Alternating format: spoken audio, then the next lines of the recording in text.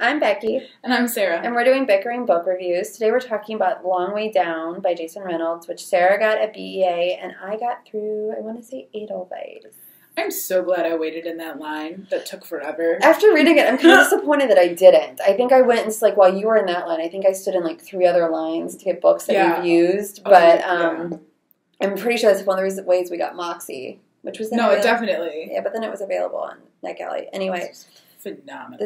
So this book is about Will, who is 15 years old, and he just watched his brother get gunned down.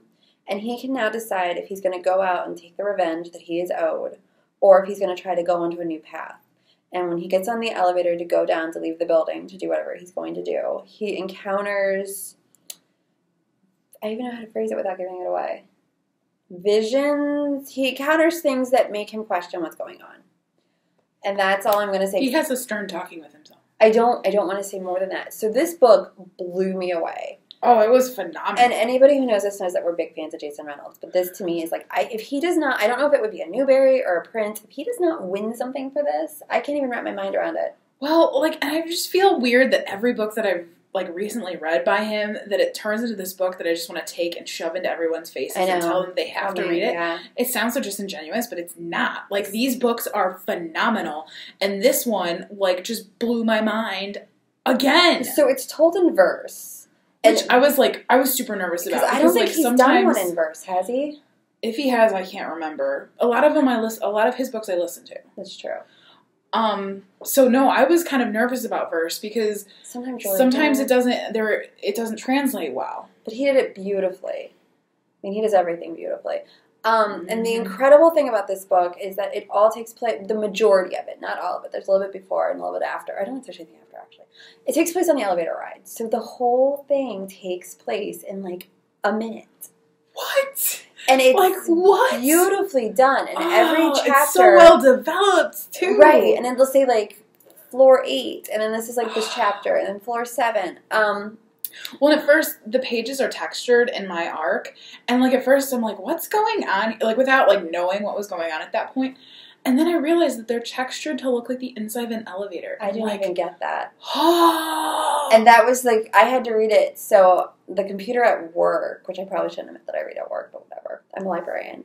It wouldn't pull up. So I had to read it on my MacBook. It was the only way that I could get it to pull up and actually scroll so I could get through the arc. So maybe that's why it wouldn't work on your computer at work, because it's the texture. Yeah. Yeah. Because I was like, why? I didn't get that it was supposed to be the inside of an elevator, but that makes perfect sense. So cool.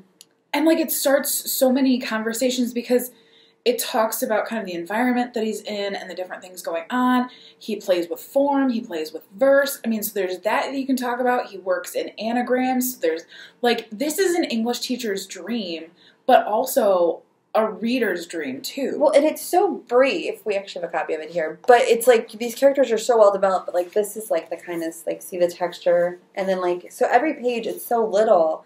So, like, if you have a kid who would like to read something like this, like that, it's perfect for a reluctant reader because there's so much story. And this is, like, a great reluctant reader homework assignment book because you can talk about all these things.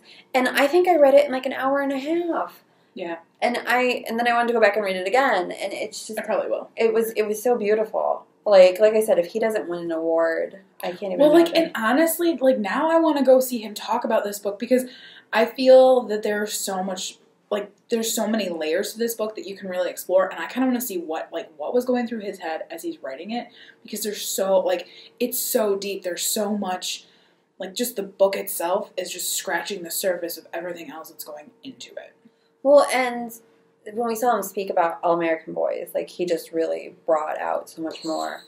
I don't even know what more to say. The character, like, you love this character. You care about this character. All of the characters that are so briefly introduced, they're just so well developed. I have nothing else to say. I feel like we could just keep gushing about this book forever. So really all I have to say is you should read this book. Like, it is phenomenal. So we're going to rate it. Obvious, our rating's kind of obvious. But we start up at 5 unicorns, and we go down to 2 unicorns. If we don't like it, it's a horse. It's a 5. I know. I'm going with a 5. Like, I'm really hesitant to give 5s, but, like, this did it. This is a 5. I went back and looked on Goodreads. I've only given 2 5s this whole year, and this is my second 5. This is a 5. It's incredible. Well written. There's so much to it. The characters are developed. I mean, it's phenomenal. Yes. And so that is where we are on Long Way Down by Jason Reynolds. Right, so bye. Bye.